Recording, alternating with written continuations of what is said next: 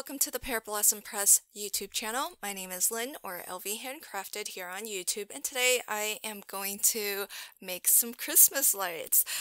I don't know about you, but my Christmas lights are already up, so let me know in the comments below if as soon as Thanksgiving is over, thus begins Christmas in your household, or do you give yourself a little bit of a breather between holidays? I am curious to know.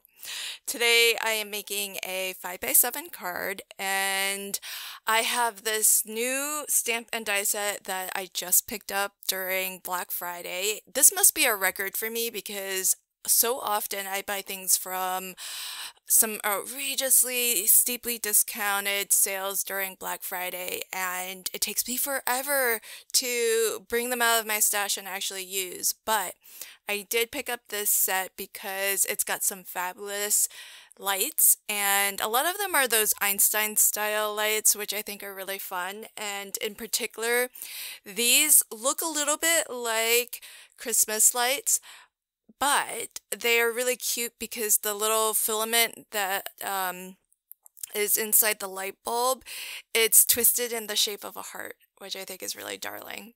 So what I have done here is cut two panels of 5x7 black solid color cardstock. I am using just a bit of washi tape to hold them together, and the stamp and die set comes with a coordinating die to cut out the stamped image of the light bulb.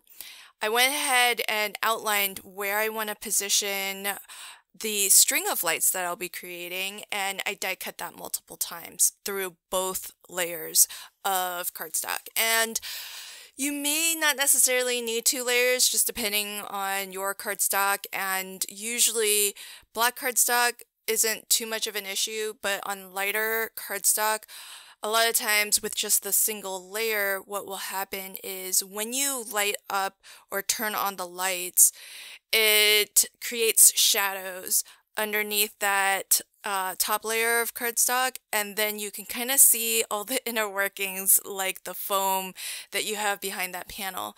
So I've just gotten into this habit of always backing my panel with some black cardstock.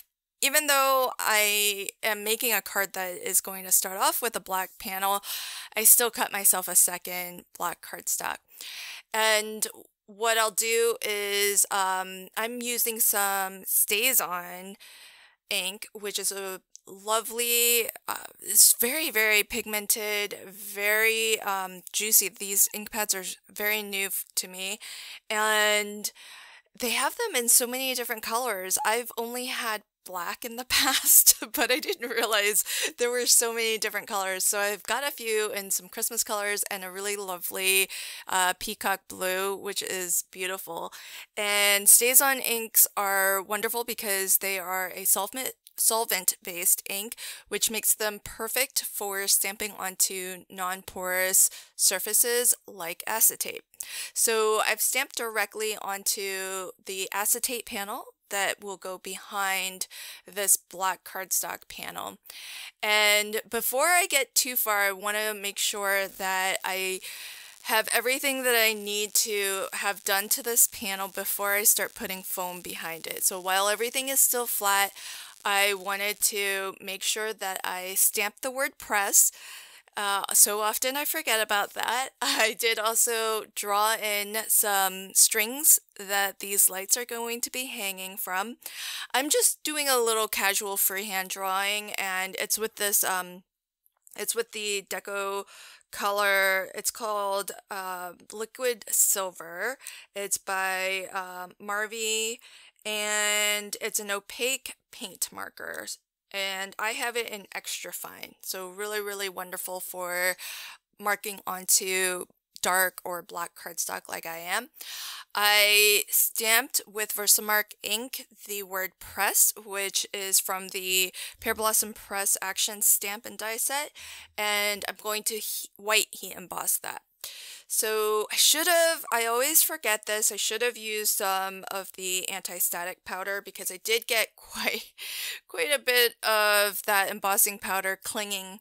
And sometimes you can sort of flick from the back and that would knock off a lot of those stray embossing powder granules, but sometimes you just need to take a little paintbrush to it and wipe them off. You can avoid a lot of that if you actually just do a quick little brush of your anti-static powder, and then nothing will stick to it except for where you've got that Versamark sticky ink. Part of what makes it stick is static, but then also sometimes the oils and whatnot from your fingertips, or if you use lotions, sometimes that can actually make the cardstock hold on to that powder. But I've got that set, and as well, I am going to attach my sentiment too. So everything that needs to happen pretty much to this card while it's flat, while I can still burnish it, is going to happen. And then I can really start to put everything together. Firstly, I am going to attach the acetate that I stamped onto with just some plain old double-sided tape, adhesive tape. I'm going to be sure to burnish that really well, and then I'm going to attach to the back of that the second layer of black cardstock.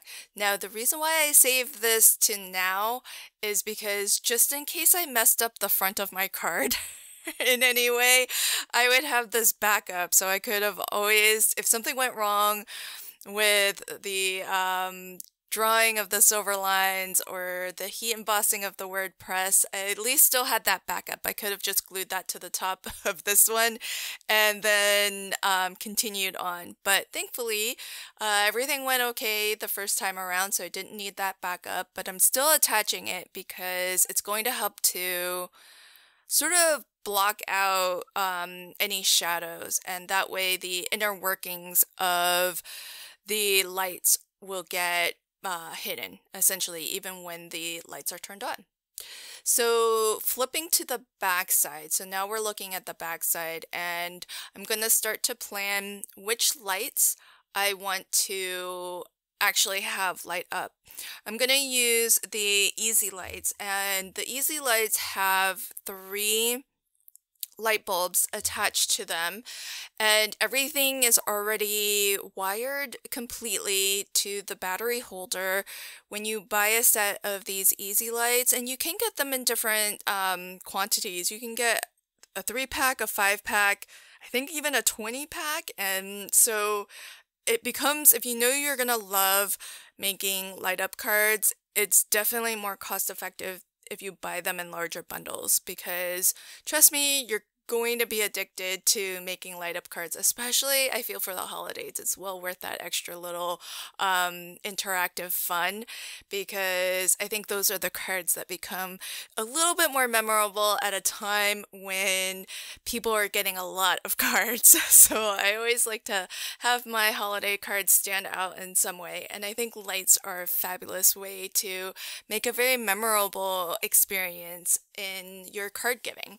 So there are 5 lights on my card here, but the Easy Lights only have 3 light bulbs. So initially I was going to make the top 3 lights be the ones that had I should say the top 3 like apertures be the ones that were lit up, but then I decided that it might make the card look a little bit unbalanced to have all of the light at the top.